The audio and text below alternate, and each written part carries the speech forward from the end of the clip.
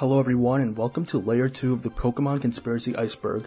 Of course, if you did not watch Layer 1, please go ahead and watch it. I'll have the full playlist linked down in the description. I wanted to thank you all for the support I got in the first part. It really blew my expectations for the video's performance all out of the water, and your comments meant a lot to me.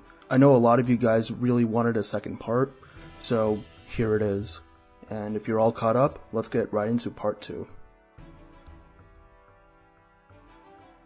Ultimate Weapons split the timeline. If you remember from the previous layer, I talked about two major timelines in the franchise, the Mega Timeline and the non-Mega Timeline, but what exactly was the diverging point? In Pokemon X and Y, it said that during the war of 3,000 years ago, AZ fired the Ultimate Weapon. The energy left over from this weapon is what created the Mega Stones. Since one timeline has Mega Stones and the other doesn't, it's safe to say that the diverging point between the two realities is that AZ decided to fire the weapon in the Mega Timeline, but he did not in the non-Mega Timeline, or he didn't even create the weapon in the first place in the non-Mega Timeline. Another explanation is that in the Mega Timeline, the weapon firing created the Mega Stones, but in the non-Mega Timeline, the weapon still fired, but for some reason did not create any stones. Unknown are the 1,000 arms. The 1,000 arms of Arceus are a point of discussion within the community. This theory states that Unknown were actually the 1,000 arms of Arceus. We already know that Unknown have reality-bending power due to their dex entries, and they are a very ancient and mysterious species, so important that humans based their alphabet on them. So perhaps Arceus used these as his 1,000 arms to shape the world, and the number 1,000 is just an arbitrary number representing something big. Evidence to support this theory comes from the fact that during the Sinjo event, where Arceus is using his creation powers, Unknown show up prominently. Genesect is Kabutops. Genesect is a man-made Pokemon, set in its Pokedex entry to be the result of Team Plasma's modification to a Pokemon that was an apex predator 300 million years ago. Well, if we take a look at the fossil Pokemon Kabutops, its Dex entry states that it inhabited beaches 300 million years ago. And looking at those giant scythe hands, it's likely that this thing was an apex predator. Both Pokemon have a similar body structure too, having a bug-like bipedal body with a flat head. With all this in mind, we can pretty confidently say that the Pokemon Team Plasma modified to become Genesect is Kabutops. There are physical similarities in the fact that the Dex explicitly states 300 million years ago for both of them is too much of a coincidence.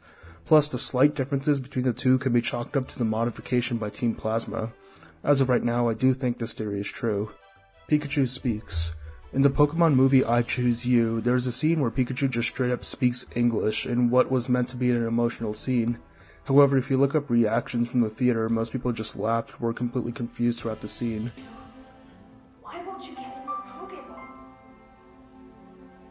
It's because... What the fuck? It's because I always want to be with you.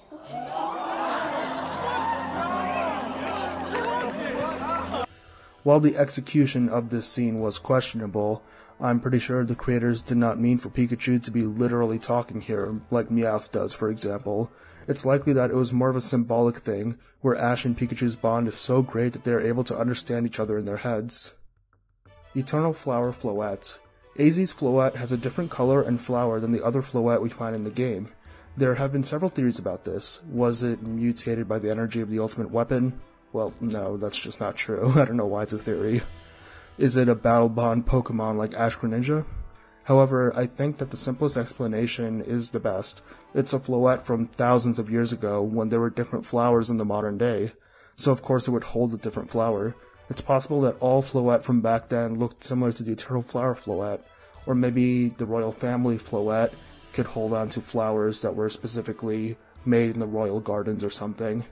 As for its signature move, Light of Ruin, which other Floette don't get, I think that this move was caused by the Ultimate Weapon's energy, turning AZ's Floette specifically immortal.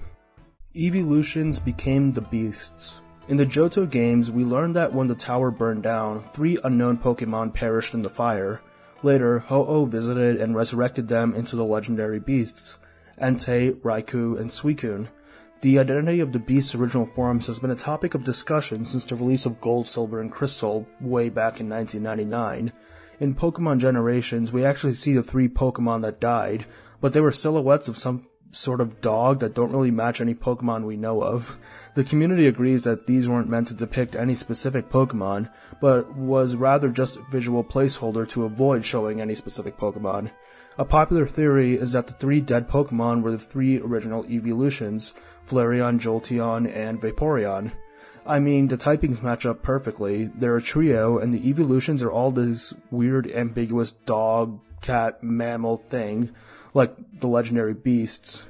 Also, in Generation 5, the beasts were given a hidden ability that matched the abilities of the evolutions, Water Absorb, Flash Fire, and Volt Absorb. However, I will say it's kind of hard for me to believe that a Vaporeon couldn't put out the fire, or at least clear a path through it, or that a Flareon, a fire type, died in the fire. I mean, we just established that its ability is Flash Fire, which makes it immune to fire. If he actually did end up burning to death, that would be super embarrassing if I was that Flareon. I personally believe that it wasn't the evolutions that turned into the beasts, but rather just 3 Eevee which died in the fire. They were a weak first form with no elemental powers that couldn't make it out of the fire, and so they all died. Later, Ho-Oh resurrected them into a fire, water, and electric type to represent the 3 evolutions they should have evolved into had they not died. Another point that supports this theory is that Ecruteak City, where the Burn Tower is located, is also home to the Kimono Girls, who are culturally important to the city, and they all use evolutions, so we know Eevee are important to the city. So it makes sense that the Pokemon that died in such an integral part of the city's history would be Eevee. And going back to Ho-Oh resurrecting them, it's like the wish theory we talked about in Layer 1. These Eevee probably wished to turn into their evolved forms, so Ho-Oh granted that when it resurrected them, but it turned them into much more powerful water, fire, and electric. Wobbuffet's tail is its head. Wobbuffet is an interesting design for a Pokemon. Its body is a giant blue blob, and it has a black tail. Interestingly, its tail has 2 eyes on it, which is the basis for this theory. For those of you who don't know, the whole gimmick of Wobbuffet is that it's designed to take hits and hit back harder with moves like Counter and Mirror Shot. It's a literal punching bag of a Pokemon. So, if you were literally designed to take hits, why would you attract attention to your head? This theory states that the face you see on Wobbuffet's torso isn't actually where its real head is, it's just a disguise to get opponents to aim there. Instead, its real head is on its small tail, which is out of the way so nobody's going to target it.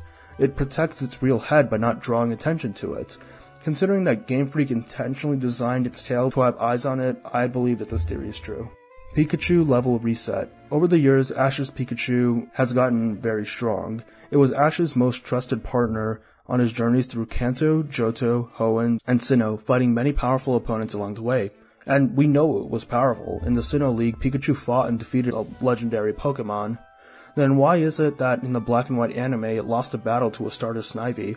Well, the correct answer is this long-running anime for kids doesn't necessarily care for continuity like that, and it's forced to nerf Pikachu in order to retain dramatic tension, but that's not fun. So people said that Pikachu got its level reset near the beginning of black and white anime run, which is the exact same thing as nerfing Pikachu. So yeah, honestly I'm not really a big fan of this theory, doesn't need to have a theory made about it. Ray and Akari are Lucas and Dawn. So I've mentioned this before in the previous layer, as if it was confirmed, but I guess it isn't in the final game technically. The protagonist of Legends Arceus, the player, is Lucas or Dawn, depending on the gender. This is basically confirmed. There was cut content showing the protagonist's room before they got sent back in time, and this room is the same as Lucas and Dawn's room in the Generation 4 games. In the past, they meet the opposite gender counterpart, Ray or Akari, who could also possibly be their ancestors. The names are confusing here, but the correct way to word this is that the protagonist of Diamond and Pearl is also the protagonist of Legends Arceus. All Pokemon learn Minimize. In some official interpretations of the series, Pokemon get into Pokeballs by literally shrinking down to fit in them. Since all Pokemon have this ability, it can be said that all Pokemon can learn the move Minimize, which is described to shrink the user to make it evade attacks better. If all Pokemon can shrink, all Pokemon technically learn Minimize. Lily likes Elio. In the Generation 7 games, dialogue shows that Lily expresses a desire to spend time with Elio, the male protagonist. It's heavily implied that she has a schoolgirl crush on him, probably because he's the first boy her age that she was allowed to hang out with other than her brother. Considering that this dialogue is omitted and replaced with other, more platonic lines if you're playing as Celine, the female protagonist, I think Game Freak definitely wanted to imply some sort of romantic interest towards Elio. Gengar is Clefable Shadow. This is the quintessential Pokemon conspiracy theory, making it surprised that it's in Layer 2, not Layer 1. But fans were quick to point out the similarities in shape between the two Pokemon, with them almost being the opposites of each other. I mean, they're opposite typings, Normal and Ghost, at least before Generation 6. So yeah, the similar body type made people think that Gengar is Clefable's Shadow or Clefable's Ghost. Honestly, I just think that it's Ken Sugimori recycling Pokemon body shapes when designing the original 151, but I guess this is a valid theory. As you'll see in the future, there are a bunch of theories connecting the Gengar line to other Pokemon. Meltan Home Region. Almost every Pokemon has a home region, and even if they're extraterrestrial or extra-dimensional, we still know that they come from outer space or another reality. Well, except for one line. Meltan is quite the interesting Pokemon. You see, it's the only Pokemon ever to first be introduced in Pokemon Go, and as far as I know, it's still the only way you can get it. In Pokemon Home, Meltan and its evolution, Melmetal, are the only Pokemon not to have any description under the region value, with the text saying unknown. The only information we get about it is that in the Pokemon world's history from Melmetal's Pokedex entry in Sword, which says that distant lands have legends of Gigantamax Melmetal. Some people say that Meltan, being from Pokemon Go, makes its home region technically our world, and that's as good as an explanation as any since I don't think the Meltan line will ever receive the spotlight again. Omniscient Slowpoke. Slowpoke are known for being kind of dumb, right? I mean, it's a Pokemon's whole gimmick, but that's strange. Slowpoke is a psychic type, normally psychic types are smart. So what if Slowpoke isn't dumb, but rather the smartest Pokemon ever? What if it was omniscient, it knows everything? You see, since Slowpoke is actually aware of everything, it's bombarded with so much information and wisdom that it's overwhelmed, and as such remains sluggish. When Shelder bites either the tail or head of a Slowpoke, causing it to evolve, we know that the Shelder are actually injecting toxins into the now Slowbro or Slowking. These toxins numb the thoughts of the Slowbro or Slowking. However, the Slowpoke are no longer burdened by infinite knowledge, and they become more powerful and are actually able to use their intelligence. Rainbow Rocket Gestis killed N. Rainbow Rocket is an evil team introduced in Ultra Sun and Ultra Moon. This was an organization consisting of evil team leaders from other dimensions where they actually succeeded in their goals. Of course, while most of them are typical world-destroying comical evil, Gestis is a lot more sinister and subdued, at least in his goals. He created a grassroots Pokemon liberation program to disarm any resistance towards him, and then, after being the only powerful trainer left, he would use one of the legendary dragons to rule as King of Unova. However, he used his son N as a figurehead of the movement, and even had him awaken a legendary dragon, as Gestis probably couldn't do it himself. But it was known that Gestis fully intended to eliminate N to take the dragon for himself. A fun little detail that plays into this is that the moveset of Gestis' Hydreigon in Black and White, Dragon Pulse, Surf, Focus Blast, and Fire Blast, has a super effective move against all of N's Pokemon, including the legendary dragon. His plan was to have N defeat the player, and then use Hydreigon to eliminate N's team, and N himself probably, taking the legendary dragon from him. Of course, in the game's timeline, the player beats N and then gets this, thwarting his plans. But in the timeline the Rainbow Rocket Getsis comes from, he succeeds here, meaning he likely both killed the player and N in the world that he came from. Honestly, the worlds of the Rainbow Rocket leaders are fascinating to me, and I wish we got more information about them. Like, what does a world where Lysander succeeded look like? Mega Evolution hurts. Mega Evolution is a fan-favorite gimmick, allowing Pokemon to evolve beyond their final natural conclusions into new, cool-looking forms. In Generation 6, the generation Mega Evolution was introduced in, Mega Evolution was depicted as a way for Pokemon to go beyond their natural limits and unlock their true potential. It was a good thing unlocked through the bond with their trainers. However, in Generation 7, this attitude changed, at least from Game Freak. We got Pokedex entries for the Mega Evolutions, and a bunch of them seemed strangely negative. There was a lot of emphasis placed on how Mega Evolution hurt the Pokemon. Here's all the examples I could find of negative Mega Evolution Dex entries. Mega Alakazam loses all strength in its muscles in favor of a powerful mind. Mega Gengar loses all sense of relationships and loyalty, instead trying to kill anyone and everyone it sees, including its trainer. Mega Kangaskhan's baby grows up, but since the baby only cares about fighting, it makes its mother sick with worry. Mega Pinsir's Dex entry talks about how it excitedly pierces enemies with its horns before shredding them into pieces, which isn't necessarily negative for Pinsir, but still oddly graphic for Pokemon. I guess he's having a fun time. Mega Evolution stresses Gyarados out tremendously, affecting its brain to the point where it can only lash out in violence. The Pokedex straight up states that Mega Evolution is a burden on Aerodactyl, causing it immense pain. Mega Ampharos turns into a dragon and grows back its wool. Yeah, it's a rare example of Mega Evolution that doesn't seem to hurt the Pokemon, so don't feel bad about Mega Evolving your Ampharos. The energy Mega Evolution gives Scizor is too much after some time, causing it to literally start melting if left in its Mega form for too long. Mega Evolution gives Heracross lots of strength, but after turning back into its normal form, there is a terrible soreness in its muscles. Mega Houndoom's body generates so much heat that it's literally starting to melt its claws and tail, which is very painful for Houndoom.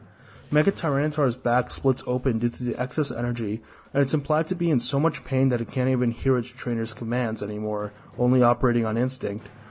Mega Mawile is another example of a Mega Evolution that doesn't seem to hurt the Pokemon, it just says that its two jaws thrash violently, which doesn't seem to be a big change from normal Mawile.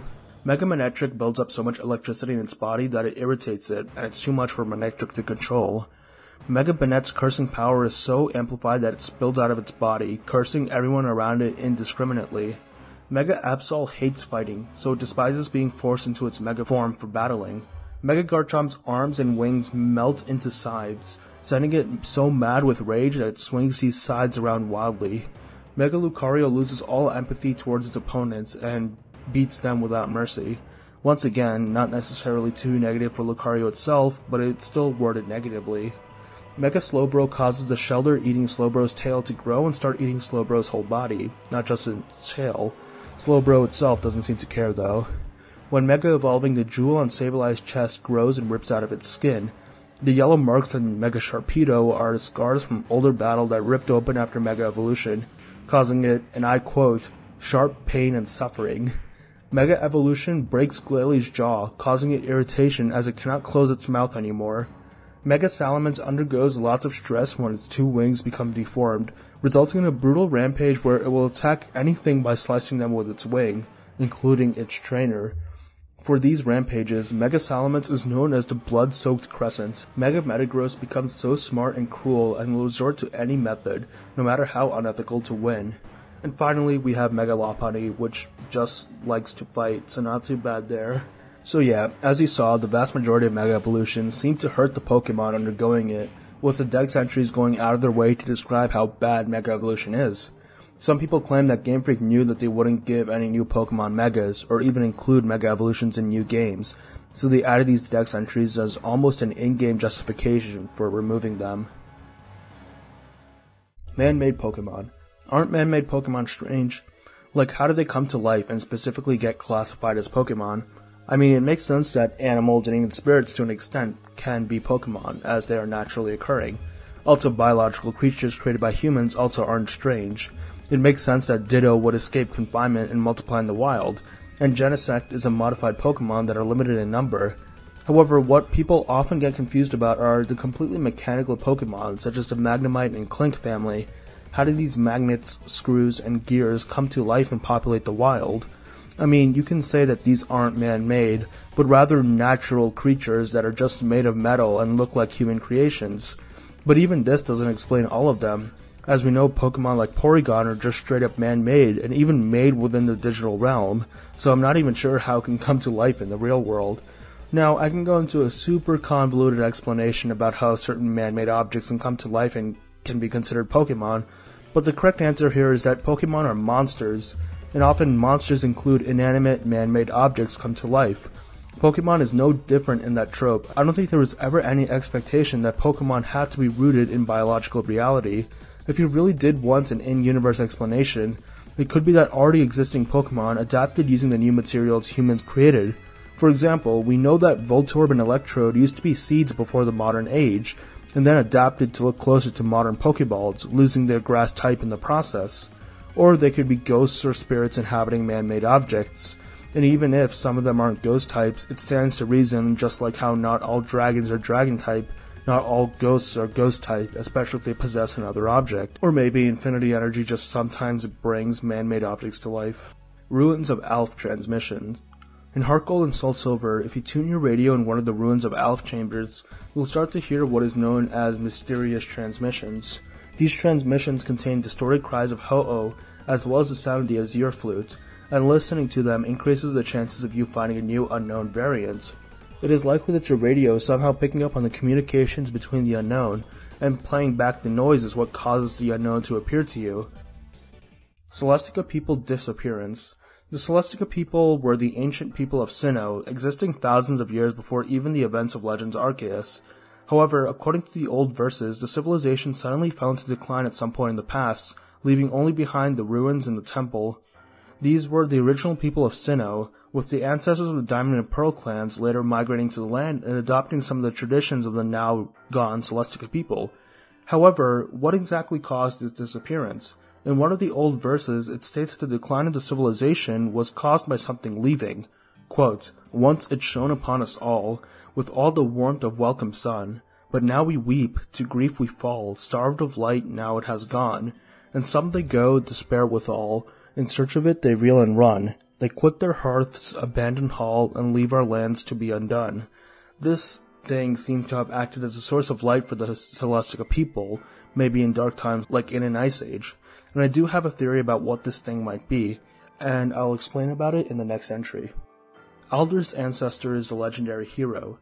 In various Diamond and Pearl clan huts, we can see portraits of various important characters in the clan's history. While we see portraits of what are obviously the clan founders, we also see one figure in both of the clans, this man who looks a lot like Alder. Now, we don't actually know that he's the ancient hero, since there's nothing that confirms this, and it would admittedly be strange if the ancient hero that predates the clans would have portraits in them.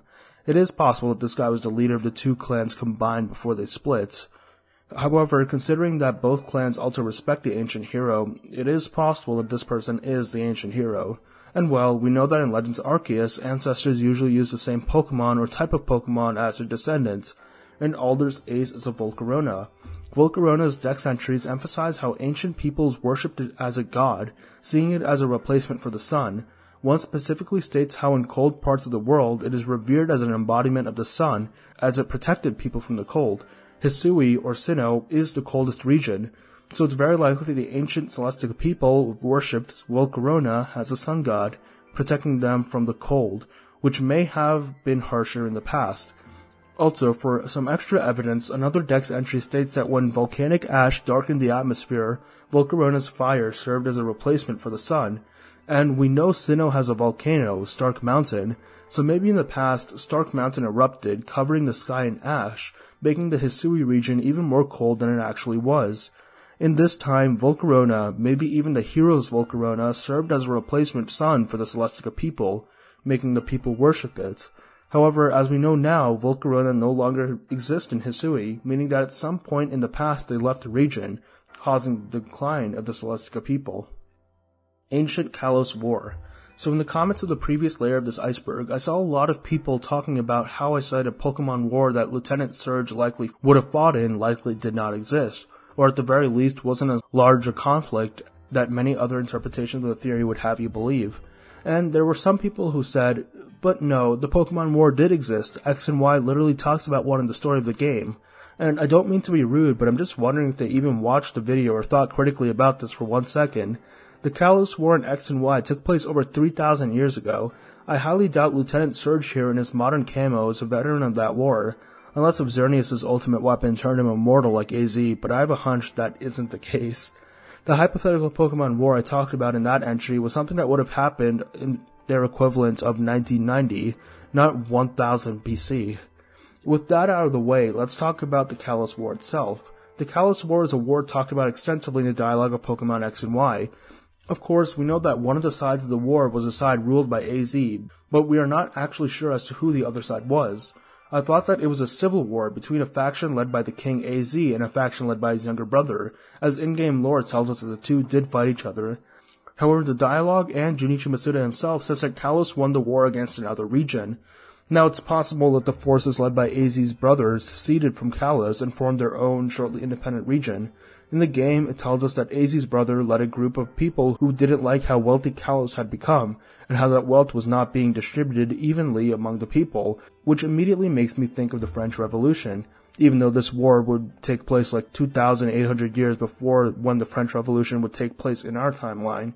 But this war grew so fierce that AZ sent his own Floette into battle, who ended up passing away.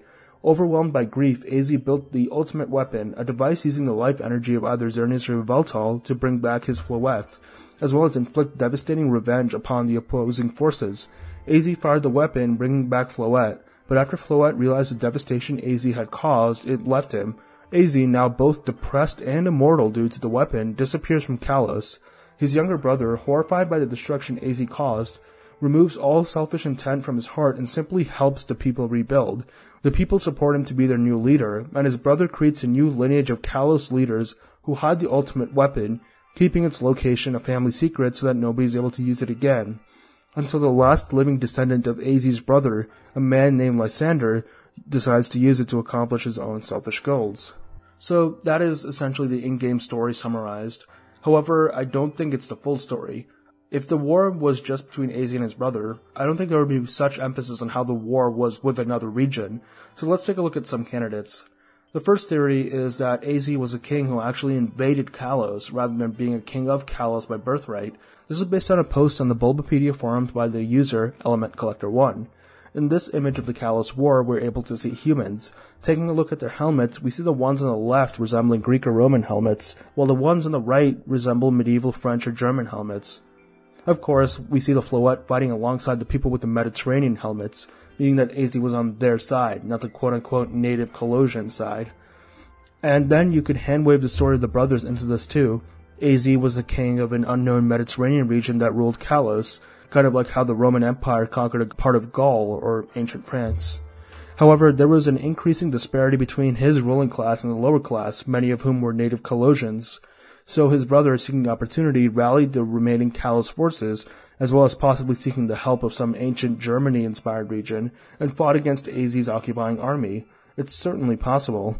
And I just wanted to say, if AZ is really from an ancient Greek-inspired region, that means the name AZ is just a westernized translation of his real name, which would be Alpha Omega. The second theory is a bit more popular, and it's that the war was fought against Galar, with Unova being involved. I like this theory a little bit more, because it's more in line with actual history, taking inspiration from how interconnected both the American and French revolutions were.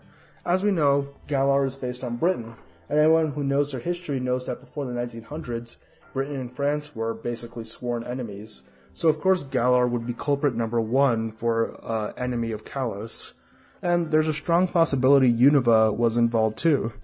We already established that AZ's war seems to take inspiration from the French Revolution, and we know that the French Revolution was directly caused by the American Revolution. And Unova is based on America, specifically New York, which was one of the 13 original colonies that fought against Britain. So here's what I think happened. Unova and Galar get into a war, similar to how New York, as part of the independent states, got into a war against the British Empire. Unova asks Kalos for help, and Kalos agrees. Eventually, Unova and Kalos end up winning the war against Galar. However, the war increases the disparity between the rich and poor in Kalos, leading to AZ's brother leading a people's revolution against his older brother. This could be around the same time the twin heroes of Unova had their ideological split, leading to the original dragon breaking apart to become Reshiram and Zekrom. This matches how, in the real world, the American founding fathers were also ideologically split on whether or not to support the French Revolution. One brother believes in ideals, meaning he was on AZ's side, because he supported how AZ kept making technology to create a better future. The other brother supported truth, or AZ's brother, because he saw the truth of AZ's rule, that the people were suffering under him. AZ fires the weapon to bring back his Floette and disappears, meaning AZ's younger brother wins the war. It's also worth noting that the darkest day of Galar also happened around 3,000 years ago, the same time as the ancient Kalos War.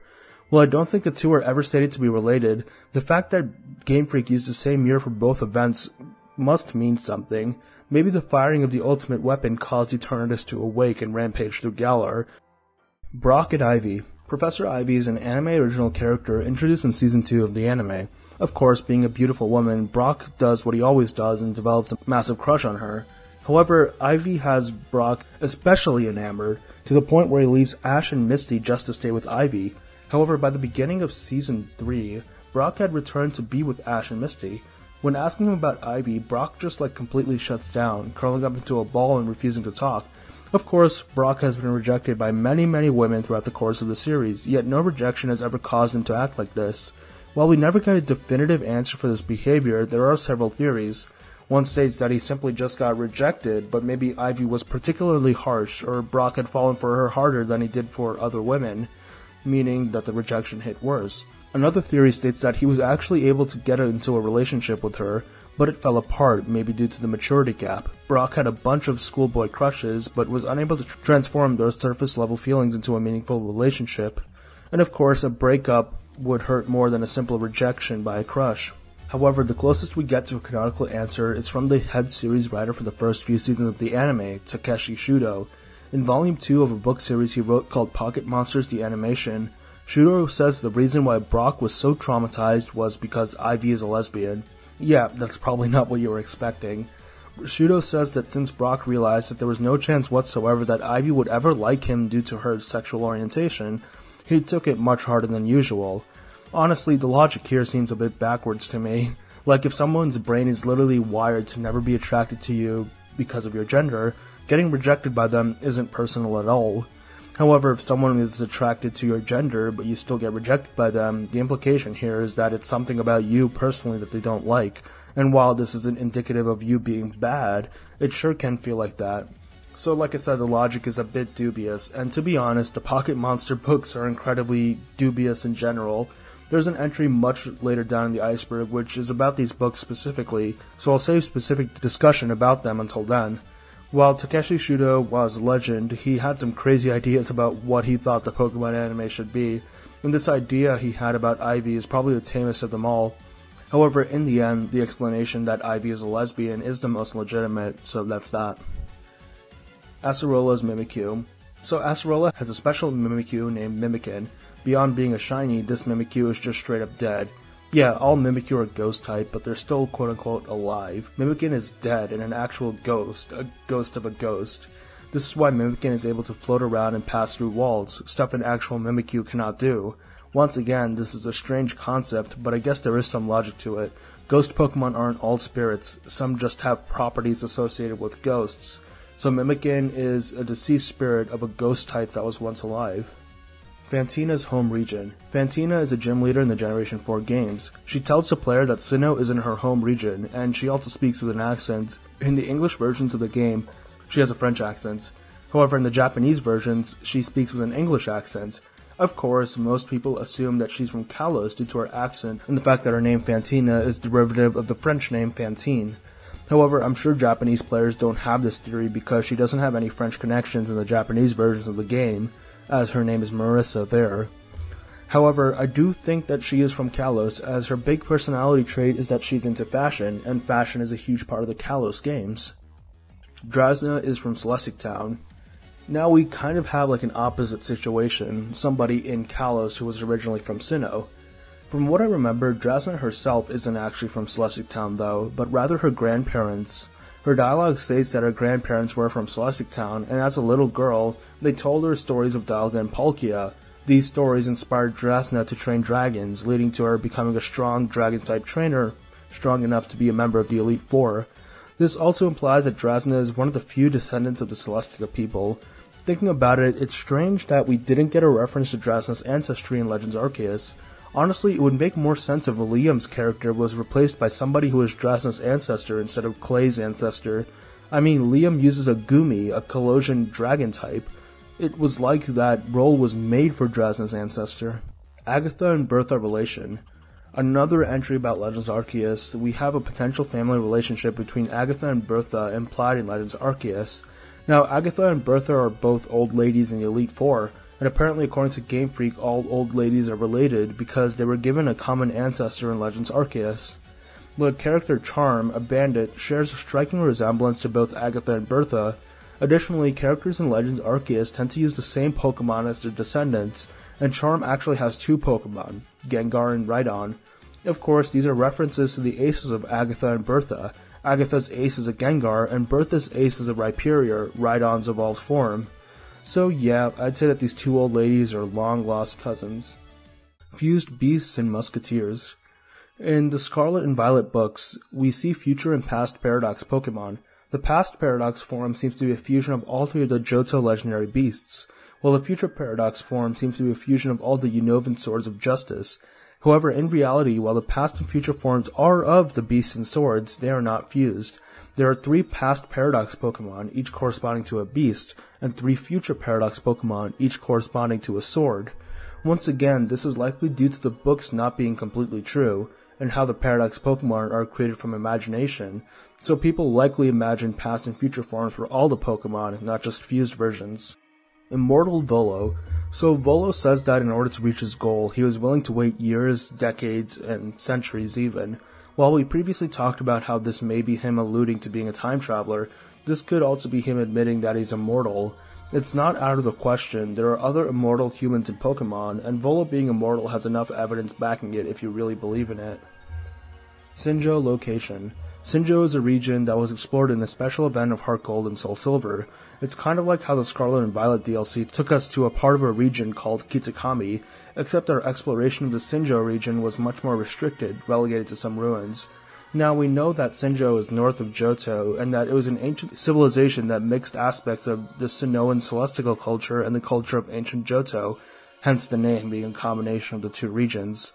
Considering Sinnoh is a cold region, we can assume that the Sinjoh region is south of Sinnoh. This also makes sense considering the real-world locations the regions are based off of. There is a huge chunk of Japan above Johto and below Sinnoh where the Sinjoh region could be located, so I'd say it's somewhere there. XY Power Plant Locked Doors. In Pokemon X and Y, one of the biggest mysteries are the locked doors to the power plant. While we were able to explore a part of the power plant, it was basically just one room, and there was clearly more to be explored. The doors in the desert also specifically tell you that they are locked, implying that they were supposed to be unlocked sometime in the future, maybe after getting a key in an event. Or if Pokemon Z was ever going to be a thing, maybe they'd be unlocked in that game. Personally, I think that it was supposed to house a Volcanion encounter. I know that the Pokédex says that Volcanion lives in mountains, but Volcanion is the Steam Pokemon, and Steam is basically used in all power plants, so it would be a perfect place for Volcanion to hang out. Also, Volcanion was only able to be obtained legally in those games in a Japan-only event, so I'd hope that they at least had a plan to distribute it globally. It would be perfect if the locked doors led to Volcanion, so I'm assuming that's what they were for. Grand Oak Professor Oak Connection. Grand Oak is a character in the Pokemon Home software. He's not too important, he's basically just supposed to show you the ropes of how the software works. However, it's implied that he's supposed to be a Professor Oak from another universe. His speech he gives about his dream of completing a national Pokédex with every Pokemon and needing our help to do it mirrors Professor Oak's speech about the Pokédex in the Generation 1 games. Also, Grand Oak allows us to choose one of the Kanto starters with a hidden ability, just like how Professor Oak gives us a Kanto starter, albeit with their regular abilities. And they also look like the same person. So yeah, Grand Oak is a Professor Oak from a universe where we wear much cooler clothes and give out hidden ability starters. I wish I was from that universe. Nanu and Giovanni past. Apparently in the Pokemon anime, Nanu and Giovanni know each other, but it's never explained how. Considering Nanu used to be an influential officer of the International Police, who we know were investigating Team Rocket in the Gen 1 games, it's possible that they knew about each other through this investigation, being leading figures on the two opposing sides. However, I don't think this is the case. The way they interact implies that they're friends who drifted apart, not old enemies. I mean, Giovanni literally calls Nanu on the phone and refers to him as an old friend, and Giovanni was surprised to learn that he was a police officer, implying that he wasn't when they knew each other, and that it would be out of character for the old Nanu to become a cop. Throughout both the games and anime, there are hints that Nanu had a shady, even criminal past. He's a dark-type user, which in Japanese is the evil type, showing that he isn't really supposed to be a stand-up officer. So I think he was definitely a criminal in the past, maybe even a member of Team Rocket. However, he cleaned up his act and left crime behind, going to Alola and becoming a cop, using his experience with criminal organizations to fight them more effectively. Honestly, I think that this was a big missed opportunity in the Let's Go games. Those games were Kanto remakes that featured Alolan forms alongside named characters from Alola. It would be super cool if we saw a younger Nanu as a Team Rocket admin, but after the player beats him, he realizes the error of his ways and leaves the organization. Later in the game, he could also be the character who trades you in a Alolan Meowth in exchange for a Cantonian one, a callback to how it gives out Alolan Meowth in the Gen 7 games. Now I'm honestly getting mad that they didn't do this, it's just too perfect. But yeah, it's likely that Giovanni and Nanu were criminal friends back during Gen 1. I mean, they both do have a fondness for Persian, just different forms of Persian. Atom Bomb Victini. Victini is a strange Pokemon. Its design was initially based on apple slices, very innocent, but fan theories suggest that it could be based on an atomic bomb, specifically the bombs dropped on Hiroshima and Nagasaki. Anything but innocent. Looking at its Pokedex entries, there are two things that they highlight. One, they talk about the near infinite energy this Pokemon creates within its body. So we have this really small body that has the potential to create huge amounts of energy. Sounds exactly like a nuclear bomb, which are pretty small but can release energy in amounts enough to level cities. The Pokedex entries also talk about how Victini is a victory Pokemon, bringing victory to its trainer. This can be a reference to how the atom bombs were the key to America establishing total victory over Japan in World War II. Speaking of America, Victini is a Pokemon native to the Unova region, the Pokemon equivalent of the United States of America. Additionally, it can be found in Castelia City, which is based off Manhattan. This could be alluding to the Manhattan Project, the secret government project which resulted in the creation of the atom bomb. Additionally, Victini looks like a small child, maybe alluding to the name of the bomb, Little Boy. There's also a whole other aspect to this connection that I'm not really sure I want to include, but I guess I will cover it just to cover all bases. Victini looking like a child could also allude to the child victims of the atomic bomb. Now, this isn't coming out of nowhere. Some people in the Pokemon community think that Victini's name not only alludes to victory, but also victim. In Hiroshima, there is a monument known as the Children's Peace Monument. This monument honors Sadako Sasaki, a young girl who survived the atomic bombing of Hiroshima, but died 10 years later at the age of 12 from leukemia, which was caused by the radiation poisoning she suffered. She's known for folding 1,000 paper cranes, being inspired by a legend that folding 1,000 origami cranes would grant you a wish. The monument honors her wish for a world without nuclear weapons. I wouldn't have included this in this entry except for one thing. To bring it back to Victini, the monument features a red V-shape, which is almost identical to the design on top of Victini's head. They're very similar, and considering that Game Freak would be aware of this famous Japanese memorial, I can see how there could be a connection here. So yeah, I do think that there is a connection between Victini and nuclear weapons, but to be fair, there are a bunch of other design inspirations for Victini I didn't talk about. Also, while researching this entry, I came across another theory that the Reggies are also based on nuclear weapons. It's actually not an entry in the full Iceberg, so if you guys want me to cover this theory at the beginning of the next layer, please let me know down in the comments. Women's Secret. In one of the Pokemon games, you encounter a swimmer with the dialogue, "If I'm wearing a bikini, where do I put my Pokeballs? Tee-hee, women's secret." Now, this is obviously an adult joke, implying that she stuffs her bikini top or puts her Pokeballs in a place that I can't talk about on YouTube.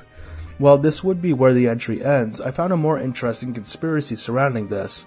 This quote isn't real. It's strange to think about since the women's secret is such a popular meme. But yeah, if you do the basic amount of research, we realize that this was never actually said. Inspection of the image also clearly shows that the text bubble is showing 3 lines at once, when in the games they never show more than 2 lines at once.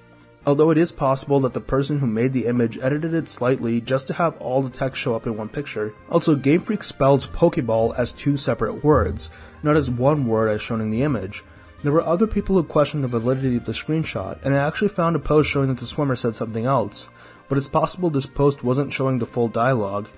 Also, there were people saying that while the dialogue wasn't from Black and White specifically, trainers in another game said it, but nobody could agree from which game the dialogue was from. Some people said X and Y, other people said Omega Ruby Alpha Sapphire, some said the original Ruby and Sapphire, while one person even said it was from Heart Gold and Soul Silver. So what better way to finally put an end to this mystery and confusion than to find this NPC in-game? While I don't want to do a playthrough of Black and White until I got to that point, I did skim through a 28-hour long play by FC Playthroughs to hopefully find this trainer, and I did. A battle with swimmer Joyce on Route 17 is initiated, and before she says, "I learned all the good points of my Alola Mola by swimming with Pokemon, I will show off its strength." This matches the post we saw earlier. However, it's what she says afterwards that interests me. After beating her in battle, she says, "I'm a girl with everything." Well, everything but a place to put my Pokeballs. So yeah, the meme image is not from the official game, but her losing dialogue is interesting. It has a similar subject matter to the meme image, both being about not having a place to store their Pokeballs due to their clothes. However, the official game leaves it at that, while the meme image specifically implies the adult women's secret. So maybe someone saw the original dialogue, thought of the joke, and then fabricated the meme image to spread around. That would be a logical assumption, except for the fact that a bunch of people seem to remember this dialogue from playing the game. Is it just a simple case of a bunch of people misremembering? Well, I don't think so. You see, I think I've come to the bottom of this mystery. Pokemon Black and White were not like modern games, which are released globally on the same date. Black and White released in Japan in September 2010, while they released in Europe, America, and Australia almost 6 months later in March 2011. Of course, this was an insanely long time to wait if you're an English-speaking fan, so some people decided to make their own English versions. Of course, right after the Japanese release of the games, the game ROMs were illegally leaked online for anyone to download, play, and modify for themselves. So before the end of September 2010, fans were working on modifying the game files to create an English translation of the game, utilizing people who understood both the languages to translate the text from Japanese to English. And in just a couple days, a full English version of the game was available to play. So of course many English-speaking fans were quick to play this ROM. That means the dialogue from the meme image was probably taken from the game, just this unofficially translated version. The unofficial translators would translate differently from the official English localizers, which makes sense as to why the dialogue itself is different while the subject is similar. And since the unofficial translations were released months earlier, this meme image was probably spread around before the official versions of the game came out, which resulted in people later thinking that it was part of the actual official game. So yeah, sorry to burst your bubble, but the women's secret line isn't official, it's fan-made, just not in the way you might initially think. Champion Oak. Was Professor Oak in Champion? Well, if you're a fan of the Pokemon Adventures manga, the answer is a resounding yes. I mean, he says so himself. But is this the case in the games? Well, I do think so. We already know that he used to be a trainer who was on the level of Agatha, an Elite Four member, so he's definitely one of the top trainers of Kanto. The strongest piece of evidence is that only champions and former champions are allowed into the Hall of Fame. They don't even let friends or loved ones in to celebrate your victory. Oak explicitly says in the games that the Hall of Fame is for champions only, and then he leads you in. This definitely makes me think that he used to be champion back in the day. Also, it seems that in Red and Blue a battle against Professor Oak was intended, but never actually implemented. This battle can be triggered using a glitch, and Oak has a high-level team of Tauros, Arcanine, Executor, Gyarados, and the starter weak against yours. This shows that he is capable of being a champion-level trainer. Mewtwo's birth. So we always talk about Mewtwo as a clone of Mew. While this is said in the movies, in the games it actually says that Mew gave birth to Mewtwo. Now I choose to believe that this dialogue used birth as a metaphor for Mewtwo's creation using Mew's DNA, rather than Mew actually giving birth to Mewtwo, which I don't even know how that would even work. Or maybe Mew gave birth to another Mew, and then the scientist performed genetic manipulation on that second Mew, transforming it while it was still alive, and turning it into Mewtwo. Misty likes Ash. I mean, sure, I guess. I don't think anybody would really dispute this claim in regards to the anime. The Iceberg mentions a song from the anime called Misty's Song, which is the love song sung for Misty by Ash. There's no two ways around it. However, this only ever appears in the English version of the show and doesn't show up in the original Japanese in any way, shape, or form. So it's possible 4Kids wanted to imply a romantic relationship between the two because it's 4Kids, but this never ended up becoming actual canon. I don't care whatsoever because I really don't want to spend my time shipping literal 10-year-olds. 6th Time Gear. We finally get to an entry about Mystery Dungeon, specifically Pokemon Mystery Dungeon 2, Explorers of Sky, which, I'm not ashamed to say this, is the best thing to come out of the entire Pokemon franchise. So I'm going to try and not explain the entire plot of the game here, but to extremely summarize, a big part of the game involves these things called time gears from various dungeons across the world. Time gears can be put in this place called Temporal Tower in order to stop it from collapsing. Temporal Tower has 5 indents to place time gears in, and we see these 5 time gears from across the map, specifically the Fogbound Lake, Underground Lake, Crystal Lake, Limestone Cavern, and Tree Shroud Forest. However, when your partner is explaining time gears to you, they talk about a gear located underneath a volcano, which we would know as the Dark Crater Pit. However, in the game, no time gear is located there. Of course, we don't access this area until the post-game, so we don't know if there was one there before the events of the endgame. But it's weird that they specifically mention a time gear here that doesn't appear. So there's a couple of theories. The simplest is that it was just a rumor. Your partner is no expert on time gears when they tell you about them, and they're only repeating rumors spread by other people. After all, there are only 5 indents at Temporal Tower. There would be only 5 time gears. But also, in the game, Grovile uses the term 5 necessary time gears, which implies that there could be more time gears around the world, but only 5 are required for Temporal Tower. Another theory thinks that Darkrai somehow took the time gear and absorbed its power to gain time-traveling abilities, and sent Dialga down a spiral of madness. And Dialga, before fully succumbing to insanity, created the 5 indents for the rest of the time gears, hoping that someone else would come along and save the tower. But no matter what you believe in, you can say that this dungeon contains a lot of mystery.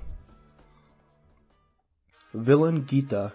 Geeta is the underwhelming champion of the Paldea region. Despite calling herself the top champion, her team is so bad that it's hard to believe she's a challenge for anybody.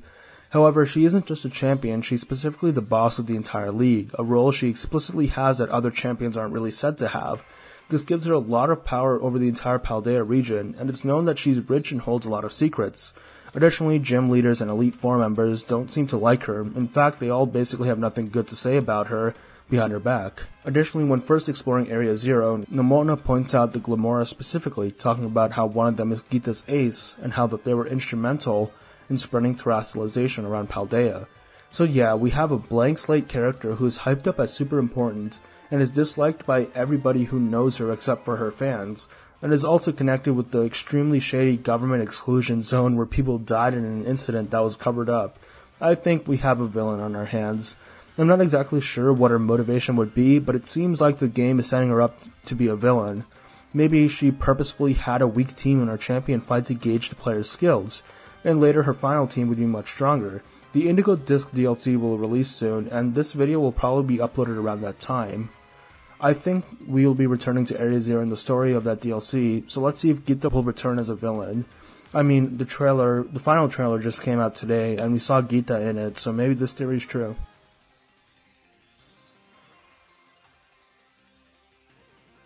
Gen 1 Munna. In the Generation 1 games, an NPC named Picnicker Carol makes a comment about some of the Pokemon nearby. She says, "The Pokemon here are so chunky, there should be a pink one with a floral pattern." Of course, there are no such Pokemon that fit this description in the Generation 1 games, so maybe this trainer was ill-informed, or maybe it was a reference to a cut Pokemon. But if that was the case, it doesn't make sense as to why they included a similar line in Fire Red and Leaf Green, the remakes that released in the early 2000s. However, a Pokemon did eventually release that fit this bill, Munna. It's chunky, pink, and has a floral pattern. Carol is describing Munna exactly. So was Munna planned since Gen 1 but stayed unreleased until Gen 5? Well, Ken Sugimori, one of the main people behind Pokemon Designs, did an interview about Gen 5 designs, and apparently they designed the entire Munna line from scratch right before Gen 5 started proper development. So apparently, no, it was just a massive coincidence. I still think that there was some Pokemon in development that matched this description, but it was scrapped and they never bothered to remove the dialogue, maybe purposefully creating a mystery. Paradox that attacked Arven. In Scarlet and Violet, before the events of the story, Arven and Mabosstiff were attacked by a Paradox Pokemon in Area Zero, leading to Mabosstiff becoming gravely injured. Arven says that he can't recall what Pokemon attacked him. However, we can narrow it down quite a bit. It's probably not Iron Treads or Great Tusk, since we fight them with him, and he would have said something if those were the ones who attacked him. Similarly, none of the Paradoxes we encounter as a group in our first descent into Area Zero would count either, as he would say something about it. A possibility is either Roaring Moon or Iron Valiant. We don't see them in the wild until the post-game, and it makes sense that Arven would be beat badly by them, since they're the strongest of the non-legendary Paradox Pokemon.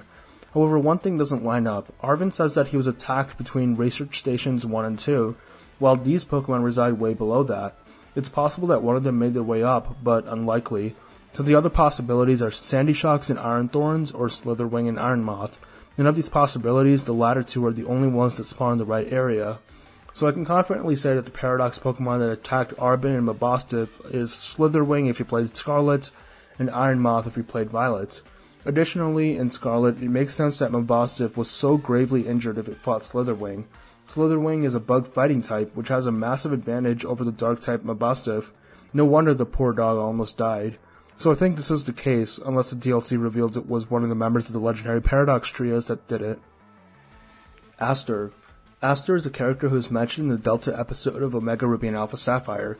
In the games, all we know about her is that Zinnia swears to her that she would protect Hoenn from the incoming meteor.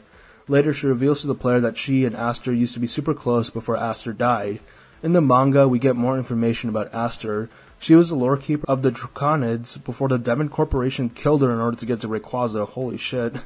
Afterwards, Zinnia was given the title of lore keeper, although some of the Draconids didn't like this decision, since she wasn't nearly as strong as Aster. Aster was a good friend of Rayquaza, and she also left behind a Noivern after her death. Hassel is Jotonian. Hassel is your art teacher in Scarlet and Violet, as well as a Dragon-type Elite Four member. If you do the Hassel's Friend side quest, you'll see that Hassel was from a far-off land, but didn't want to become the head of a family which specializes in Dragon types. He was much more interested in the arts, so he ran off.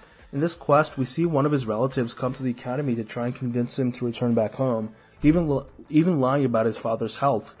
This family member is wearing a dark blue uniform with an orange cape. This color scheme reminds me of Lance from Johto, who is also part of a family who trains dragons. Makes sense. However, we know that Lance's uniform is a variation of the Hammerlock Gym uniform in Johto, as he trained there when he was younger. So it's doubtful that this is some sort of family uniform color, unless it was changed in like the past 10 years. In fact, the uniform the girl wears in Scarlet and Violet actually resembles Rayhan's uniform more, with the gold and orange being more similar. Also, the skin tone between this relative and Rayhan matches better, although both look nothing like Hassel. So Hassel is probably either from Johto or Galar. You can take your pick. Cosmog is a UB. Cosmog is an Ultra Beast. This is not a theory, more of a fact. The Cosmog lines are Ultra Beasts, considering that they originate from Ultra Space. In fact, if you listen closely, all the Ultra Beasts have the same sound at the end of their cries. All the members of the Cosmog line also have this sound. Detective Pikachu canon. This is specifically referring to the Detective Pikachu movie. The writers of the movie said that they wrote it to be canon within the anime timeline, meaning that it takes place in the same world as the Pokemon anime. The number one detail that confirms this is the backstory from Mewtwo is the same as the anime backstory, not the game backstory. Another cool detail is that there's a line in the movie that the last time Mewtwo was seen was 20 years ago in Kanto. The Detective Pikachu movie came out in 2019, and Pokemon the movie came out in 1999, meaning that the years match up in real life. Although this breaks the canon established in the 2013 movie Genesect and the Legend Awakened, where Mewtwo also shows up, but I guess that's supposed to be a different Mewtwo entirely, so we can let that slide.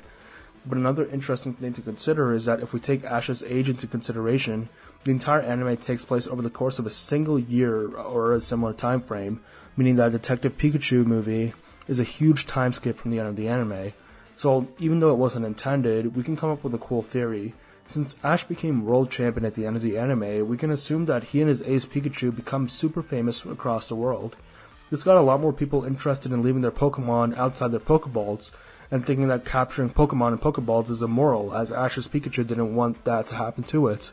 So a lot more people actually left their Pokemon outside their Pokeballs, and 20 years later, most people actually don't use Pokeballs, instead letting their Pokemon walk alongside them, which is what we see in Rhyme City, the main setting of Detective Pikachu. Although Rhyme City also makes Pokemon battling illegal, which is probably not something that people would do if they were inspired by Ash Ketchum, a champion of battling. But hey, maybe in those 20 years a lot more people decided to treat Pokemon better.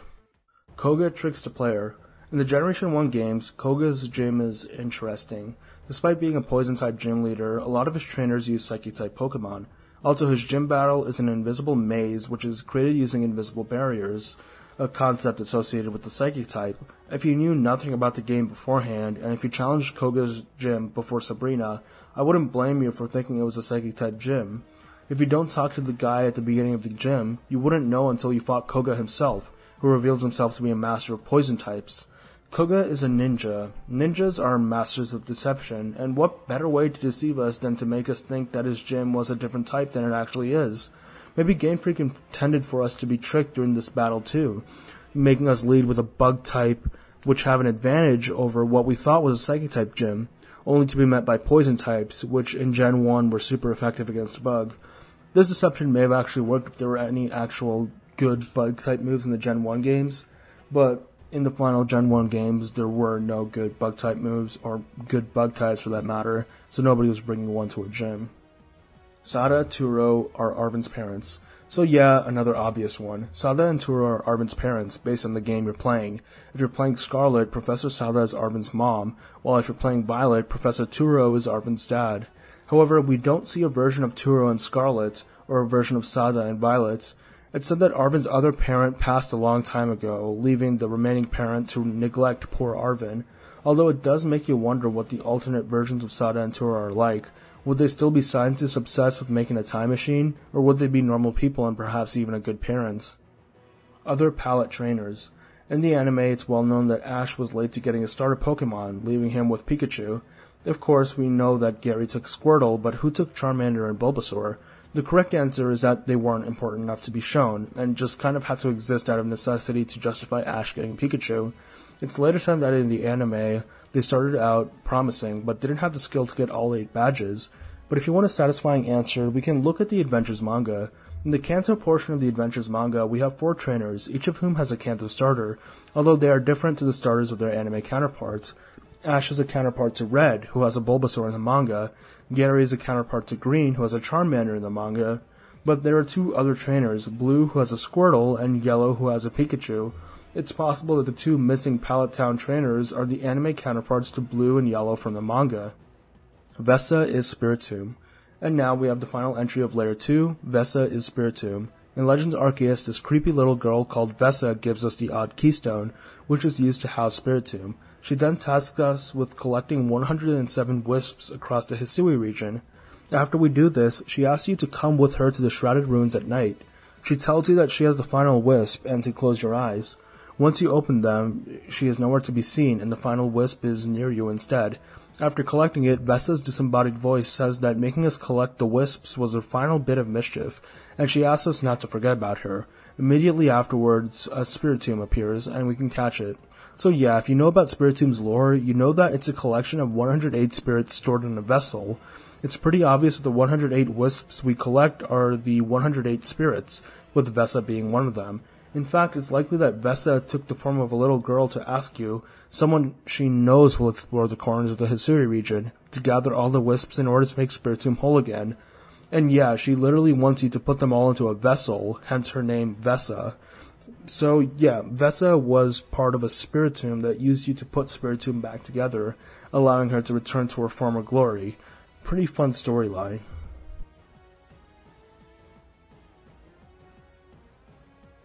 With that, Layer 2 of the Pokemon Conspiracy Iceberg is done. I know the first part in this series got a lot of views and support, and a lot of you were eagerly waiting for me to release this continuation. I know that there was a bit of a delay, but college really does take a toll on me, so I apologize.